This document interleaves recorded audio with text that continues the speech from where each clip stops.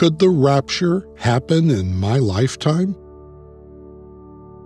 This question, but only reframed in different ways, has wandered the corridors of many people's minds ever since the ascension of Christ.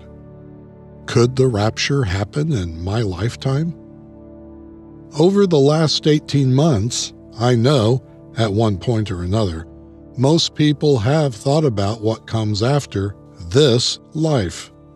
With everything that has happened in recent memory, more and more people have begun to think about their soul and their eternity.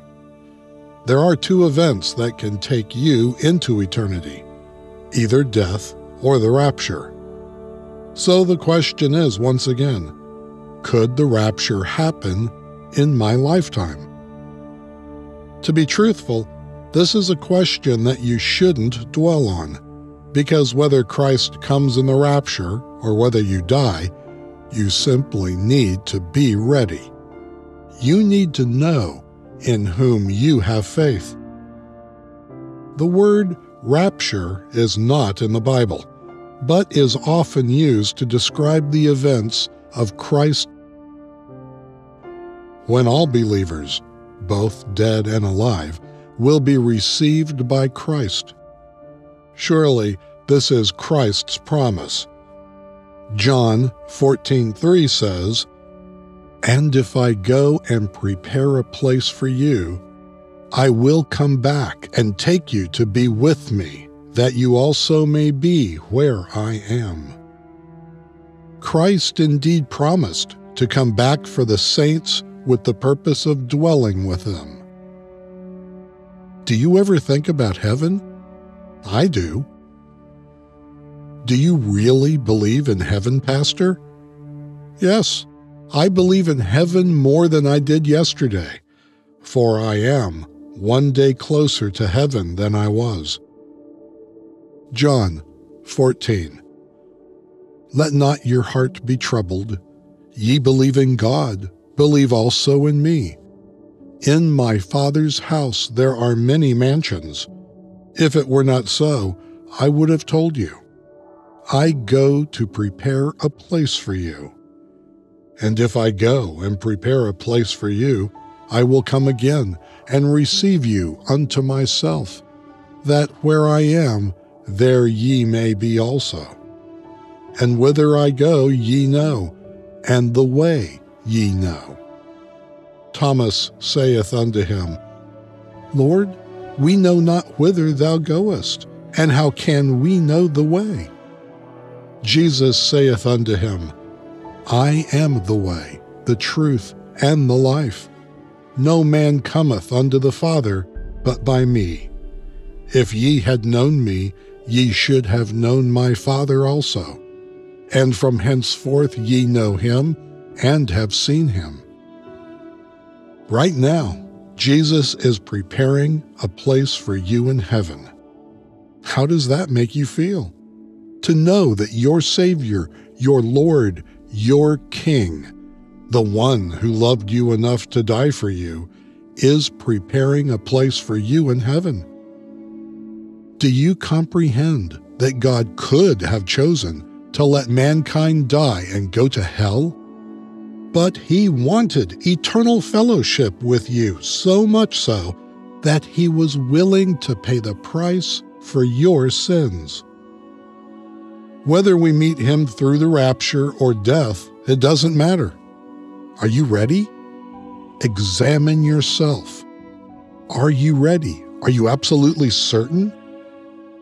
The time, date, or year has not and will not be revealed to any man or woman. But what we do know is that in a moment, in the twinkling of an eye, at the last trump, for the trumpet shall sound, and the dead shall be raised incorruptible, and we shall be changed. In the twinkling of an eye, the rapture will happen faster than we can even begin to comprehend what is going on.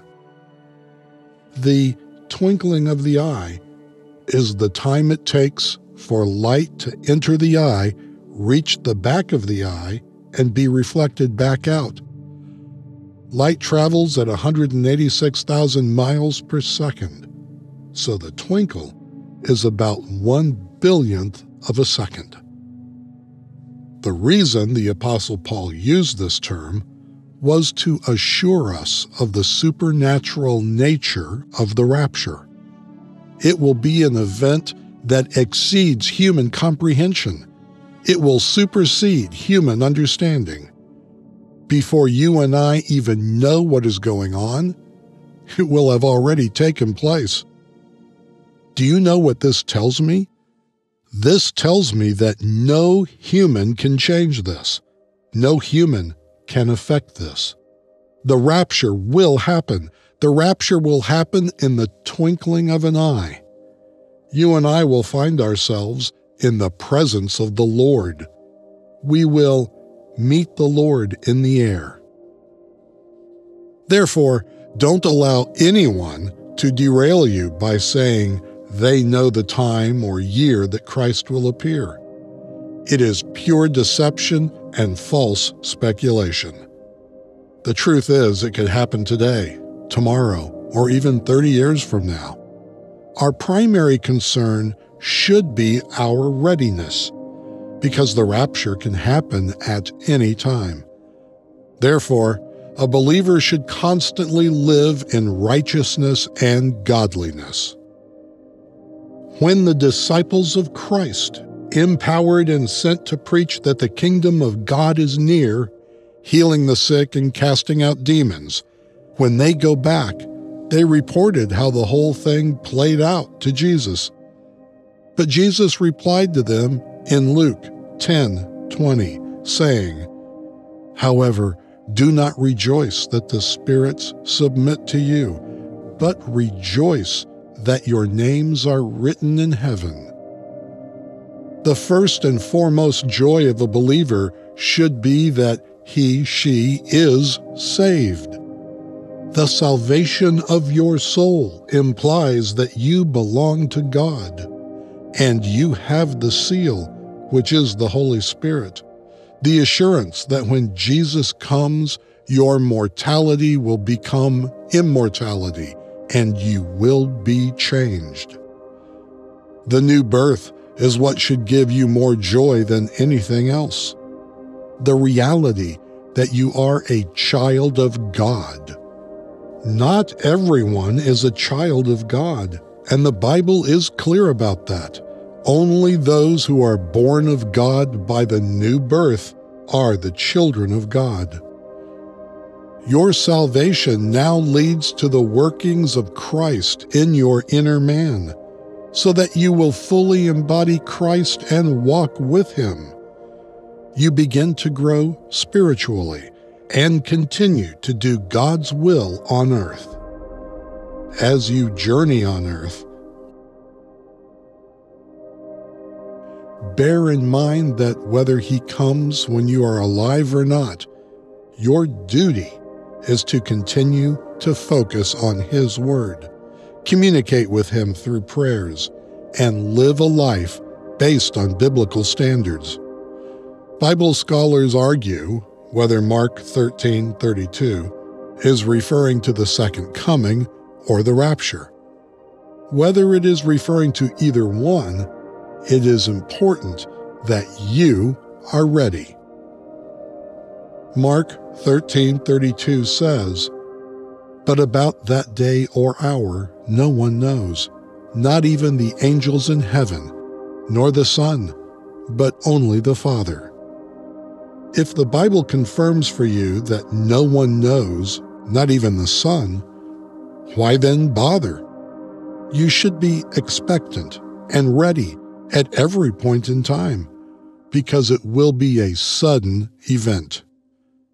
Philippians 3:20-21 says, "But our citizenship is in heaven, and we eagerly await a Savior from there, the Lord Jesus Christ, who, by the power that enables Him to bring everything under His control, will transform our lowly bodies so that they will be like His glorious body."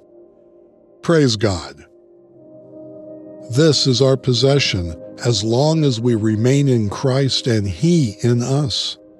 It says we shall be transformed from our mortal body, so that we will become just as He is at His appearing. Thus, our mind should stay on the fact that our citizenship is in heaven and not this world.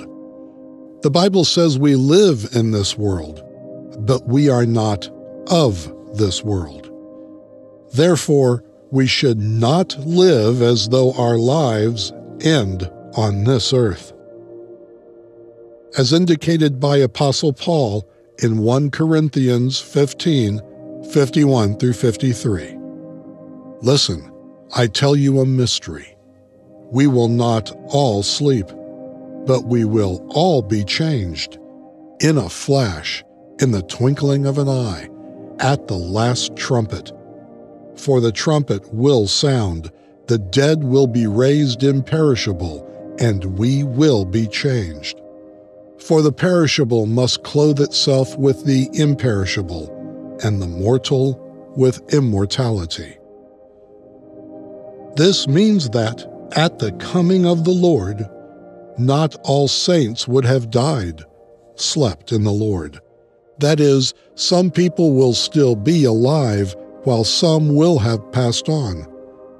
Death has no power over us, because Christ has swallowed death in victory, and He gave us eternal life. It is this life that will quicken our mortal body on the resurrection day for those who die in the Lord. Thus, the glorious occurrence is that the perishable will be clothed with the imperishable, and we shall all be transformed, both saints that are dead or alive. The question now is, will you be ready when the Lord shall come? Christ wants a glorious church, a church without blemish as His bride. Thus, we must disentangle anything that can serve as a deterrence against our readiness for the coming of our Lord. Both believers and the church are to prepare as Christ's bride and stay alert. So the answer to the question, could the rapture happen in my lifetime? The answer is yes. But until then, we are to focus on being ready, because whether He comes here or we go there, we are to be ready. You and I need to be ready for what is coming. You may ask me what is coming. The rapture is coming. Matthew 24:43 through 44. But know this, that if the good man of the house had known in what watch the thief would come, he would have watched, and would not have suffered his house to be broken up. Therefore be ye also ready, for in such an hour as ye think not of the Son of Man cometh. The rapture is an irregular event in which the saints in Christ, both dead and alive, will be caught up to meet the Lord in the skies. Although the rapture is a prophecy that is yet to be fulfilled, its reality will undoubtedly come to pass at the appointed time by God. The rapture is going to be a very sudden event, which will happen in the twinkling of an eye. However, the day and time of the rapture is not known by anyone. The event of the rapture will happen suddenly and at a time people least expect. The word rapture comes from a Latin word which means to seize something forcibly. And in the Greek it's used of a wolf sneaking up on a flock of sheep and stealing a sheep from amongst the flock. It's used for a thief entering a house and stealing something. Fundamentally, it indicates a sudden, forceful grab. And that is exactly what the rapture will be like. Jesus will grab us. He will reach down and grab you and me. But there is one key difference between the thief and Jesus, and that is, the thief takes what does not belong to him, but Jesus will only take what belongs to him. This brings me to the million-dollar question. Do you belong to Jesus? Because if you do, Jesus will come take you because you are His. There is a saying that we are all God's children. I actually thought for a long period of time that this was true, that we are all God's children. But this belief is not biblical. The children of God are those who are born of God. By the new birth, they are born the children of God. Jesus actually described people here on earth as being children of the devil. John 8:44. Ye are of your father the devil, and the lusts of your father ye will do. He was a murderer from the beginning, and abodeth not in the truth, because there is no truth in him. When he speaketh a lie, he speaketh of his own, for he is a liar, and the father of it. So I ask you again, who is your father? Because on the day of the rapture, Jesus will only come and take those who belong to God the Father. Jesus will only take those who are his, at his coming. Isn't that wonderful to be Jesus' people? To be his sheep? To be his disciples? To be the children of God? Oh, what a privilege.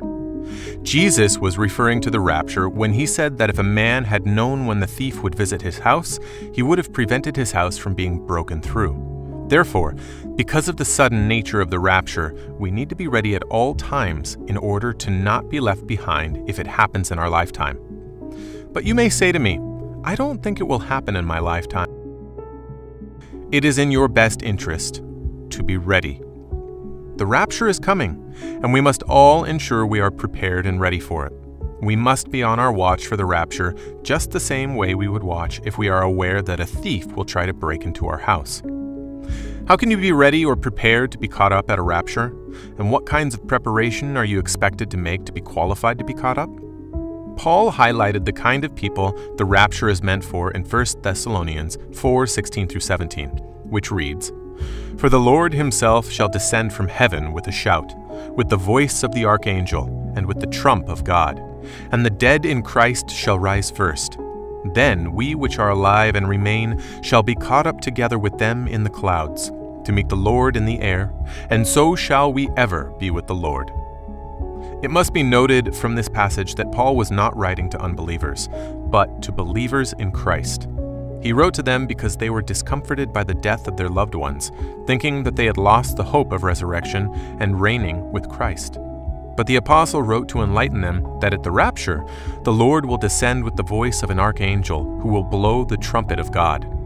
At the blowing of this trumpet, the dead in Christ shall rise first. Notice that it is the dead in Christ that shall rise at rapture, and not all the dead. Then all the believers which are alive will be caught up together with the resurrected saints to meet the Lord in the air. Those who died in Christ have already prepared for the rapture by living their lives for Christ. Also, everyone that is saved now is ready for the rapture. Your preparation for the rapture begins with giving your life to Christ first of all. Everything is about him. It's all about Jesus Christ. He is everything to us. In him we live and we have our being. You cannot truly know the Lord Jesus Christ and not love him. He is unique. He is life. He is the heartbeat of every child of God, because he is the living one. The Apostle Paul said, But I would not have you to be ignorant, brethren, concerning them which are asleep, that ye sorrow not even as others which have no hope. For if we believe that Jesus died and rose again, even so them also which sleep in Jesus will God bring with him. The Apostle Paul wanted the saints to know to be absent from the body is to be present with the Lord. Because of what Christ did on the cross for us, you and I have the assurance of eternal life. And those that die are asleep in Jesus. Jesus is the giver of life. You and I live. We have life in us. There are 7 billion people on this earth and they all live. Angels are alive. Cherubims are alive. But there is no one in this universe that has life like the Lord Jesus Christ. He said, I am the living one. I was dead, and now look, I am alive forever and ever. All life comes from him. When we step into eternity, we will meet him. And that is our desire. That is what we hunger and thirst for. To meet him who came to this earth for my sins. To meet him who was born in Bethlehem. To meet him who was laid in a manger. to meet him who performed miracles on earth, to him who cast out devils, to meet him who raised the dead, to meet him who healed the sick, to meet him who opened up blind eyes, to meet him who was wounded for our transgressions, to meet him who was bruised for our iniquities, to meet him who took my sin upon him and died on the cross for me. He was dead, and now look, he is alive forever and ever, and he holds the keys of death and Hades. And because he lives, I live. And the Bible tells me that my life is in Christ. Everything is about him. It's all about Jesus Christ. He is everything to us. In him we live and we have our being. It's not about believing there was a man called Jesus.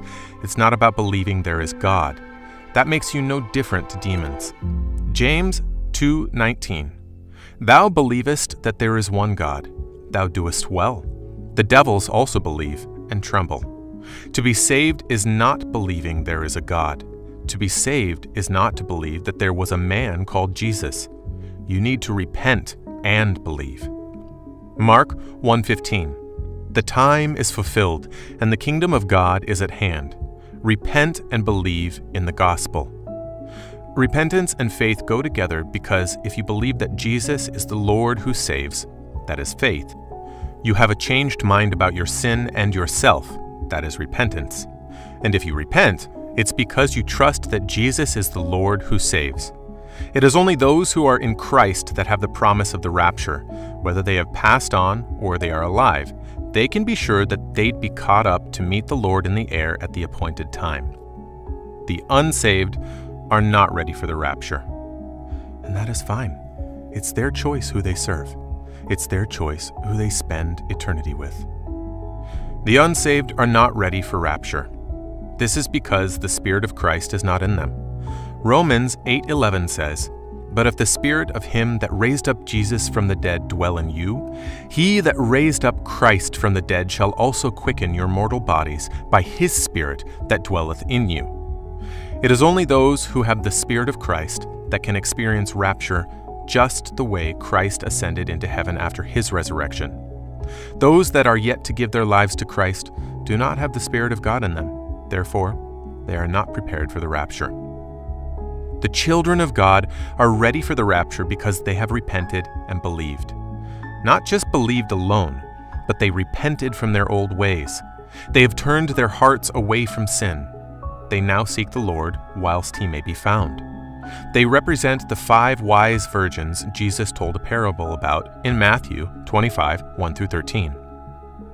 While they waited for the bridegroom, a symbolism of waiting for Christ at the rapture, they prepared themselves by carrying extra oil for their lamps in case the bridegroom will tarry. That is a symbolism of watchfulness. Jesus said we must be watchful because we do not know the day, neither do we know the hour when the trumpet will sound. Although there were 10 virgins altogether, the 5 foolish ones were fools because they didn't see the need to carry extra oil for their journey. The oil is the symbolism of the Holy Spirit. While we wait for Christ's return, our watchfulness can only be enhanced by the Holy Spirit who constantly strengthens us. And preaching this message here today, there are those saints who died in Christ and those who are walking on this earth, and they are all doing the same thing. They are waiting. They are waiting. They are waiting. All the saints that have ever lived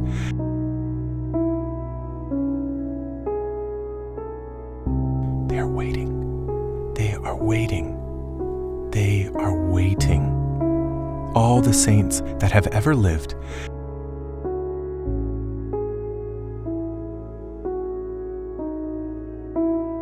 they are all waiting because in a moment, in a twinkling of an eye, Jesus will grab those who belong to him, those who have repented and believed. I can see it now, our Lord saying, "Step forth." Oh, praise his name. All I can say to this is even so, come, Lord Jesus, come. 2 Timothy 2:19 says, "Nevertheless the foundation of God standeth sure, having this seal, the Lord knoweth them that are his. And let everyone that nameth the name of Christ depart from iniquity."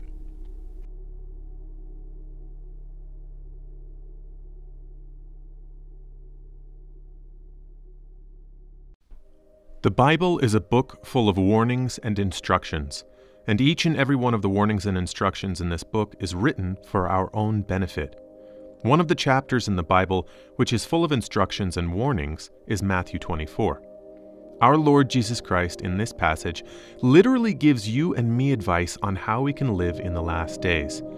Isn't that wonderful? Jesus himself has given you advice on how you can navigate in this world you live in. So the title of this message is simple: Advice from Jesus on how to live in the last days. My sermon today will have 4 points. Point number 1, don't be discouraged. Matthew 24, 6 through 8. "And ye shall hear of wars and rumors of wars. See that ye be not troubled, for all these things must come to pass, but the end is not yet. For nation shall rise against nation, and kingdom against kingdom. And there shall be famines, and pestilences, and earthquakes, in divers places. All these are the beginnings of sorrows." Jesus made it clear that all of these will be part of the last days, the perilous times. You need to focus on Jesus, the author and finisher of your faith. The truth is that all of these things will make life hard. They will make you want to give up. You are constantly hearing rumors of wars. You are constantly hearing about people dying, and you don't know what to do. You feel like you are not safe. You feel like you cannot take these evils in the world anymore. Jesus said you should not be discouraged because of this. He said you should not be troubled. No matter what happens in this world, no matter what the government does in the country you live in, don't be discouraged. Don't live in fear. Remember that God is still on his throne. God is with you. I believe that if we all look back on the last 18 months of our lives, and we can all testify to the fact that God was with us every step of the way. Isaiah 43:1. "But now thus saith the Lord that created thee, O Jacob, and he that formed thee, O Israel. Fear not. I have redeemed thee. I have called thee by thy name. Thou art mine." Isn't that wonderful? God is your creator. He is the former. He is your redeemer. That's wonderful. God says, "You are mine." How does that make you feel to know that God says, "You are mine"? You are not the devil's. You are not the government's. You are not a random social security number. No, my friend, God said, "You are mine." You are his. Look at verse 2, Isaiah 43:1. "When thou passeth through the waters, I will be with thee, and through the rivers, they shall not overflow thee. When thou walkest through the fire, thou shalt not be burned, neither shall the flame kindle upon thee." Wow. When thou passeth through the waters, I will be with thee. He said he will be with you. He won't send an angel or a care package or another human. God himself will be with you. And through the rivers, they shall not overflow thee. Have you been through the rivers of life? Have you been through the fires of life? Do you know who was with you? God. So when you see the beginning of sorrows in Matthew 24, 6 through 8, don't be troubled. God is still on his throne and God is still with you. Let Jesus order your steps in these last days. Point number 2, do not be defeated. Matthew 24, 12 through 13, KJV. "And because iniquity shall abound, the love of many shall wax cold. But he that shall endure unto the end, the same shall be saved." You cannot allow yourself to be defeated in these last days. You cannot allow false prophets to lure you. You cannot allow sin to overcome you. You need to stay strong in this age. You need to grow strong and become strong in the Lord. You are not allowed to be defeated as a child of God. The reason why many Christians are not focused or remain in Christ is that they don't know what God has for them after this life. They don't think about the blessings that have been stored in heaven for them. This world is temporary. This world will fade and will never remain. You cannot live forever in this world. You are not immortal in this flesh. Don't allow the lust of the flesh to overcome you.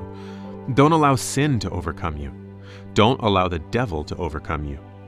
You have the strength of God in you. You need to remain strong in the Lord. Revelation 3:21. To him that overcometh will I grant to sit with me in my throne, even as I also overcame, and am set down with my Father in his throne. You need to overcome all the challenges. You need to overcome all the problems. You need to overcome all the temptations. Point number 3. Don't be deceived. Whether you like it or not, you live in an age of great deception. The God of this world is a God of deception. He is the father of lies. Deception is in his DNA. Matthew 24:2 KJV. And Jesus answered and said unto them, Take heed that no man deceive you. Do not let anyone deceive you. Each time I read this verse, the words take heed always capture my attention. The words take heed actually mean to pay attention or look intently into something. In other words, our Lord Jesus is telling us to pay close attention. Pay close attention to what? To ensure that no man deceive. I have said it once and I will say it again. One of the worst things about deception and one of the most dangerous things about deception is that the people who are being deceived don't know they are being deceived. And our Lord Jesus is telling us to pay attention, to be on the lookout, to make sure that no man or woman will deceive you. Many people have gone away from the body of Christ because they allowed themselves to be deceived. Many are now in the synagogue of the devil because they believed what someone told them and not what God told them. This is exactly what the Bible said would happen. Look at this verse that speaks about the last days. 1 Timothy 4:1. Now the Spirit speaketh expressly, that in the latter times some shall depart from the faith, giving heed to seducing spirits and doctrines of devils. Don't be surprised when you see people following strange doctrines. The Bible told us this would happen. Don't be shocked. Don't be perplexed. Believe what the Bible says. Many shall depart from the faith. This is why you see churches that openly encourage adultery and fornication, churches that openly encourage sexual immorality, churches that openly discredit the Bible. Don't be shocked. Don't be surprised. The Bible told us this would happen. People will give heed to seducing spirits and doctrines of devils. As a child of God, you need to protect yourself, because the thing about deception is that most of the time a person who is being deceived does not even know they are being deceived. They think they are doing the right thing. They genuinely believe they are doing the right thing. Jesus warned us about deception multiple times. Matthew 24:5. For many shall come in my name, saying, I am Christ, and shall deceive many. What Jesus is telling us is that in the last days people will make grandiose claims of who they are and what they can do. People will make grandiose claims and promises. People will even claim to be Jesus himself. People will claim, if you give this amount of money, you will be healed. And people will fall for it. The number one way you can protect yourself from deception is for you to get to know your Bible for yourself. Get to know the Bible for yourself. That way, when anyone moves away from what this Bible says, you can pick up on it. You can identify it. Don't be rooted in a church, because the truth is there are churches that started well, but over time, as they grew, they watered down the gospel. Don't be rooted in a person, because people change. Be rooted in the Word of God, the unchanging Word of God. People can change, churches can change, but do you know what doesn't? The Word of God. Isaiah 8:20. To the law and to the testimony. If they speak not according to this word, it is because there is no light in them. If there is disagreement between God's word and the word of the messenger, it isn't hard to figure out who is wrong. The messenger is wrong. The word judges the messenger. The messenger doesn't judge the word. 4. Don't be doubtful. Matthew 24:34-35 KJV. Verily I say unto you, this generation shall not pass till all these things are fulfilled. Heaven and earth shall pass away, but my words shall not pass away. There is something that pleases God more and that is called faith. When you have faith in God, it means you also have faith in His words. That means you believe in God, but if you allow doubt in you, you will destroy the faith you have in God, and God will not be pleased with you because it means you don't believe in Him. God is saying that He will make things new for you. Do you believe that word, or are you doubting it? Jesus said He will go and prepare a place for you in heaven. Do you believe, or are you doubting these words? This world will fade. Everything will be gone, but the word of the Lord is something that can never go unfulfilled. All these things that we have been told about the last days are not just fictions or ordinary guesswork. They are things that will happen, and if they don't happen, the word of Christ will remain and will never fade until it happens. The word of God will remain. That is what you should hold on to. That is what you should base everything about your life on. The word of God is great, perfect, and accurate. Don't be doubtful. A perfect example of this is the rapture. So many Christians have become more and more doubtful about the rapture. They have listened to people who say people have been preaching about the rapture for decades, and it has not happened yet. A man once said to me, "I heard the rapture being preached about 40 years ago, and it still hasn't happened yet." Brothers and sisters, we need to remind ourselves that God does not operate on our timetable. We need to humble ourselves. God does not operate on our human scale. The events on God's prophetic calendar will take place when the appointed time comes. Do not be distracted. Distraction is one thing that can make you miss out on the peace that Jesus will give. Many things can distract us in this world. There are things the devil is bringing every day to make us go away from Christ. Not that these things are not working, because people have gone away from Christ already, but we need to make sure we focus on one thing, and that is Christ. The Bible says in Matthew 24:42 KJV that, "Watch therefore, for ye know not what hour your Lord doth come." The most important word here is watch. Stay focused. Don't be distracted by anything. Focus on the race set before you. You are meant to stay alert. And remind ourselves that Lord Jesus will return at any time. Hebrews 12:1 KJV. "Wherefore, seeing we are also compassed about what with so great a cloud of witnesses, let us lay aside every weight, and the sin which doth so easily beset us, and let us run with patience the race that is set before us."